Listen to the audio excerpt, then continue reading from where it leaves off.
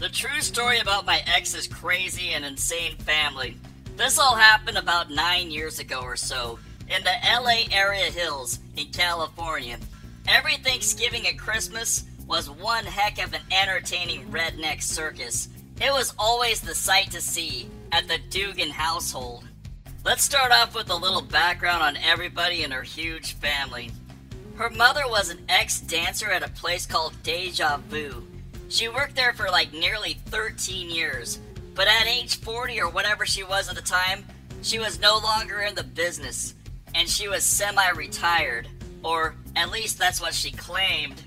Her younger half-sister was a hot little thing. She was only about a year or two younger than her sis. I honestly fantasized more about her than her actual sister who I was with. When me and my gal used to bang there, I used to daydream about her sister walking into the room on accident and joining us.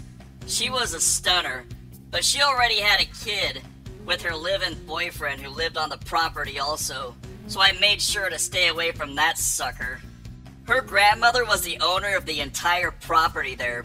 She was a vicious chain smoker. She basically smoked bud 24/7, and she did other things like M&H. And she would always dress in way too revealing clothing.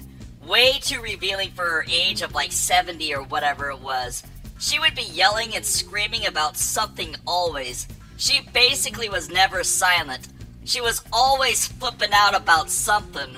Her biological dad spent most of his life behind bars. He'd be in jail or prison for a few years, and then he'd be out for a few years. And he just kept going back and forth between the two. He'd make a few Thanksgivings or Christmases when he could. And every time he was there, he would get into it with a stepfather, and it was a crazy sight to see. That's right, her mom remarried. Her stepfather was one of those creep types. He was actually a 4th grade teacher in the Bakersfield School District, and he lived there on the plantation on the weekends. This dude even made my skin crawl.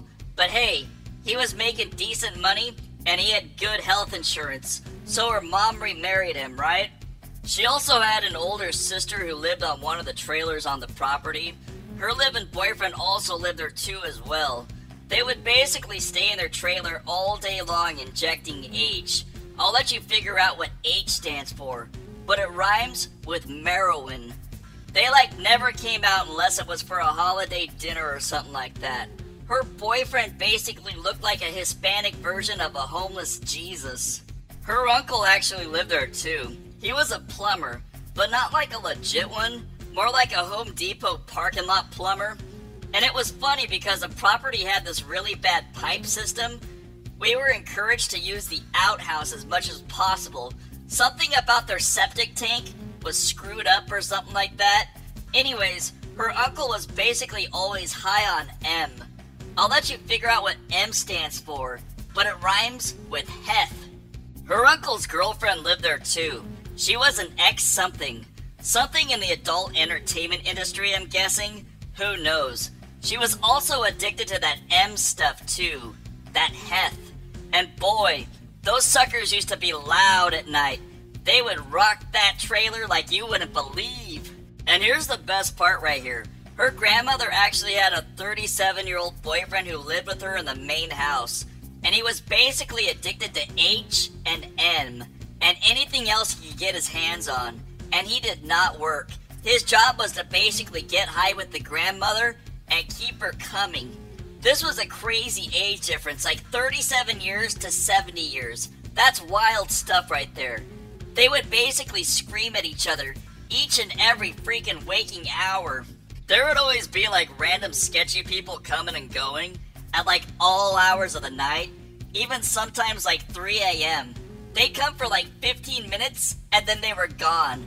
Long enough to make a deal, if you know what I mean. It would be a new sketchy person each and every time. You never knew what kind of sketch bag was gonna show up that night. Basically, each and every one of her family members smoked like a chimney. It was literally a madhouse.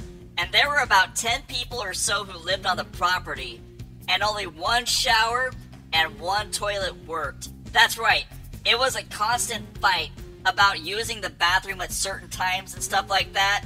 Oh my gosh, that was crazy right there. It was like an old ass house they lived in too. Probably 100 years old or something like that. And everything was constantly breaking in it. I mean, extension cords ran from the main house to the trailers to give them power.